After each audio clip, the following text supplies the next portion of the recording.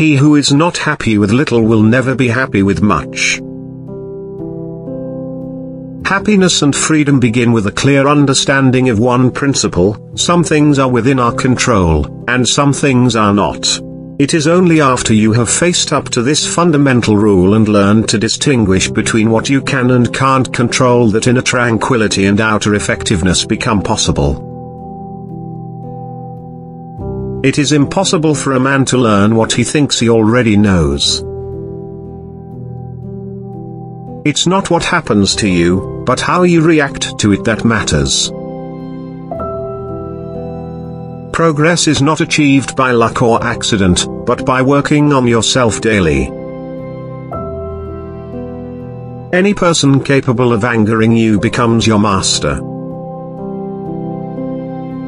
Keep your attention focused entirely on what is truly your own concern and be clear that what belongs to others is their business and none of yours. No matter what happens, it is within my power to turn it to my advantage.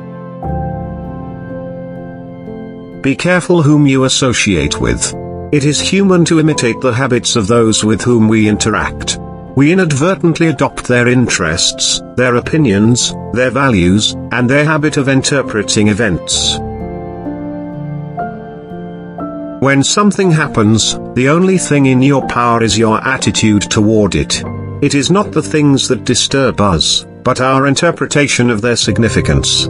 Things and people are not what we wish them to be, nor are they what they seem to be. They are what they are. Don't be concerned with other people's impressions of you. They are dazzled and deluded by appearances. Stick with your purpose. This alone will strengthen your will and give your life coherence.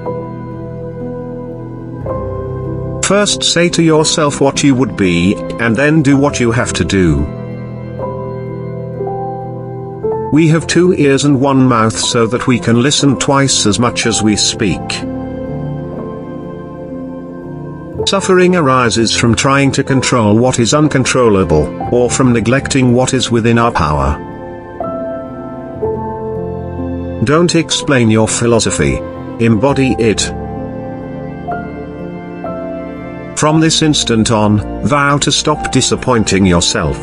Separate yourself from the mob. Decide to be extraordinary and do what you need to do, now. He is a wise man who does not grieve for the things which he has not but rejoices for those which he has. There is only one way to happiness, and that is to cease worrying about things which are beyond the power of our will. Books are the training weights of the mind. Man is not worried by real problems so much as by his imagined anxieties about real problems. If someone speaks badly of you, do not defend yourself against the accusations, but reply, "You obviously don't know about my other vices, otherwise you would have mentioned these as well."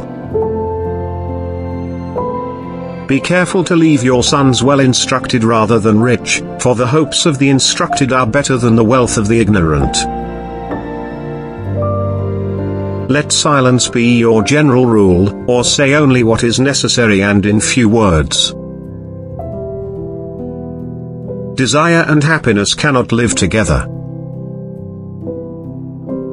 These are the signs of a wise man: to reprove nobody, to praise nobody, to blame nobody, nor even to speak of himself or his own merits. When you are offended at any man's fault, turn to yourself, and study your own failings. Then you will forget your anger. It's so simple really. If you say you're going to do something, do it. If you start something, finish it. Nothing truly stops you. Nothing truly holds you back. For your own will is always within your control. You can be happy if you know this secret: some things are within your power to control and some things are not. To live a life of virtue, match up your thoughts, words, and deeds. We cannot choose our external circumstances, but we can always choose how we respond to them. Wealth consists not in having great possessions, but in having few wants. Have the wisdom to know what cannot be changed, and the strength to change what can. What matters most is what sort of person you are becoming. Wise individuals care only about whom they are today and who they can be tomorrow. The key is to keep company only with people who uplift you, whose presence calls forth your best. To pay homage to beauty is to admire nature is to worship God.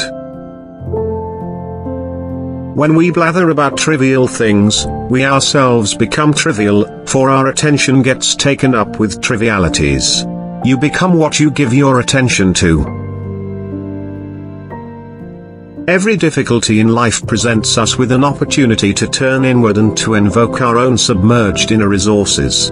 The trials we endure can and should introduce us to our strengths. He who laughs at himself never runs out of things to laugh at. Wisdom means understanding without any doubt that circumstances do not rise to meet our expectations. Events happen as they may. People behave as they will. Any person capable of angering you becomes your master. He can anger you only when you permit yourself to be disturbed by him. If you want to improve, be content to be thought foolish and stupid. Freedom and happiness are won by disregarding things that lie beyond our control. Authentic happiness is always independent of external conditions. Freedom is the only worthy goal in life. It is won by disregarding things that lie beyond our control. Stop aspiring to be anyone other than your own best self, for that does fall within your control. Now is the time to get serious about living your ideals. Once you have determined the spiritual principles you wish to exemplify, abide by these rules as if they were laws, as if it were indeed sinful to compromise them. Don't mind if others don't share your convictions. How long can you afford to put off who you really want to be? Your nobler self cannot wait any longer. You become what you give your attention to. If you yourself don't choose what thoughts and images you expose yourself to, someone else will, and their motives may not be the highest. Freedom and happiness come from understanding, and working with, our limits. Begin at once a program of self-mastery. Stick with your purpose. Do not seek external approval. Do not worry about anything outside of your control. The only things you command are your thoughts and actions. We choose our response. Stop aspiring to be anyone other than your own best self, for that does fall within your control. No great thing is created suddenly. There must be time. Give your best and always be kind. The essence of philosophy is that a man should so live that his happiness shall depend as little as possible on external things. As you think, so you become. Our busy minds are forever jumping to conclusions, manufacturing, and interpreting signs that aren't there. God has entrusted me with myself. Try not to react merely in the moment. Pull back from the situation. Take a wider view. Compose yourself. In trying to please other people, we find ourselves misdirected toward what lies outside our sphere of influence.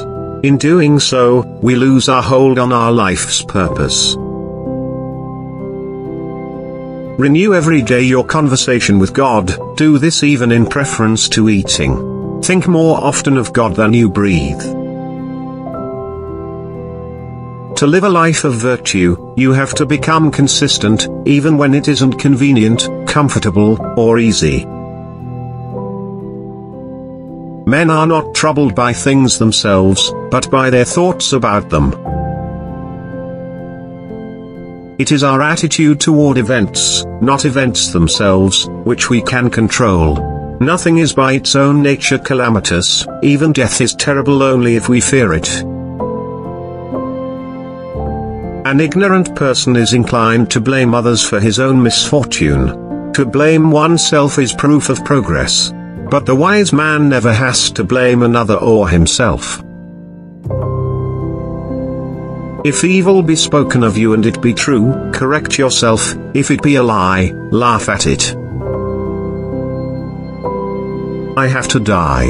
If it is now, well then I die now; if later, then now I will take my lunch, since the hour for lunch has arrived, and dying I will tend to later. Other people's views and troubles can be contagious. Don't sabotage yourself by unwittingly adopting negative, unproductive attitudes through your associations with others. Which quote did you like the most? Share your opinion in the comments below. Subscribe and don't miss out the chance to see the next video.